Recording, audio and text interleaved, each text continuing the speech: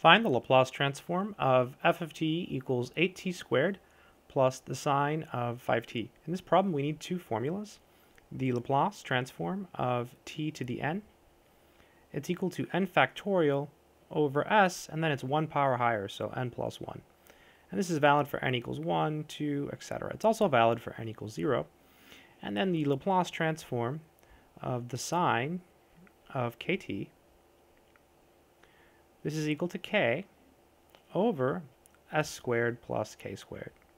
If it was cosine kt, it would be identical, except you would have an s. So a nice trick is to remember that cosine has the s up top, sine has the k. Okay, let's go ahead and work this problem out. So solution. We'll go ahead and take the Laplace of the whole thing. So this is the Laplace of at squared plus sine 5t.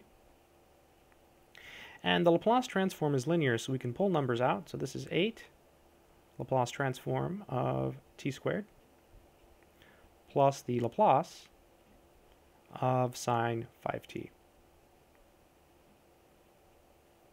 And this is equal to 8. And then here it's 2. That's our exponent, so it's simply 2 factorial.